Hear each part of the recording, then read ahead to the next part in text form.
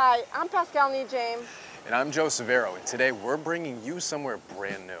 Experience Cravings at the intersection of Water Street and Migeon Avenue in downtown Torrington. You can't miss it.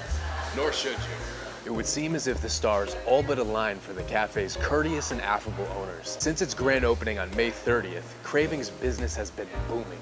And for good reason, too. You can get your fill of appetizing, grilled, wrapped, and panini-pressed handhelds. This location effectively fulfills a much-needed sandwich spot niche in Torrington, right to a T.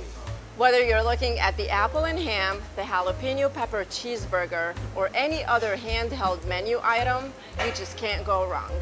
You'll have to satisfy your sweet tooth too. Try a fresh fruit smoothie, a confetti cupcake frap, or coffee at the espresso bar. You can also test Jenny's signature lemon bars and other delectable baked goods outsourced from New York. The venue itself is defined by a high-end, hospitable aesthetic where there's nothing to hide. Everything's well presented, front and center. The open kitchen reflects this perfectly.